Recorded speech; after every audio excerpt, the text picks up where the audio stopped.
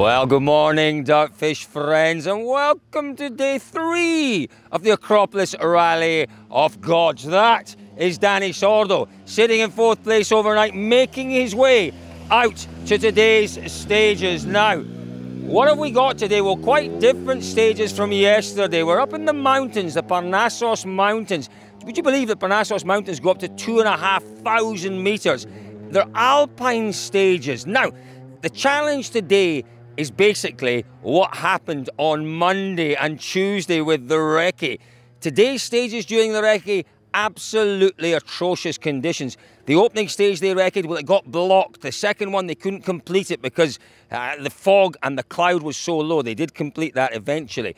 So that is going to be the challenge. As you can see today, it's a beautiful day. The sun's out, clear skies. How good were the notes that our boys managed to make during those difficult conditions on recce? That, I think, could be the real difficult part of today. So what are the stages like? Well, as I say, they're alpine stages. The surface is very almost clay-like in places. Will it still be a bit muddy, a bit slippery? Possibly, under the trees, possibly, but in general, it's going to be hard-baked, it's going to be dry.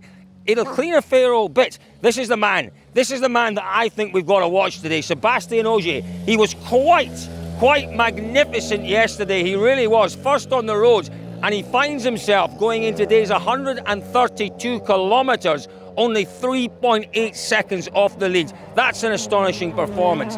If he finds the same rhythm today, the same focus and determination that he showed yesterday, and there's no question he will find that, then he will be right there or thereabouts. Just in front of him, Oyt Tanak and Kalirov and Pera. What a fight we've got on our hands today. So, as I mentioned, 132 kilometers. We have 4 stages. Now, that would normally mean 4 stages in the loop, normally mean 8 stages in the day. We don't. We've got 6 stages today because only, 2 of those stages are repeated. So it's a little bit different once again in terms of the way that the rally runs today.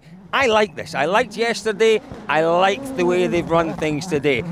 Bauxite stage, that could be really interesting. One of the most famous stages in rallying, and particularly here in Greece. Listen, I caught up earlier on in the week with Elvin Evans, and he told us a little bit about the bauxite stage. Yeah, the start is obviously like on a landfill / quarry. You know, like really rough ground, really difficult to see any rocks like sticking out of the ground because it's a rock garden essentially, but still extremely fast, you know, so that makes that side of it even more difficult as such. And then it starts winding up the hill. Basically, it's a road that's prepared very well, very smooth, although you still do get some quite big impacts off the bedrock sticking up through the ground. So that might be the one to look out for. Bauxite in our loop of stages today. It's going to be cracking. It's only run once. Do not miss it. Folks, I can't wait to see how today unfolds. What a battle we have at the front. We have Kalirov and Pera, we have Oyt Tanak, and we have Sébastien Ogier. It's a 3-way fight for the lead here in Acropolis. We'll keep on top of it for you guys at dirtfish.com.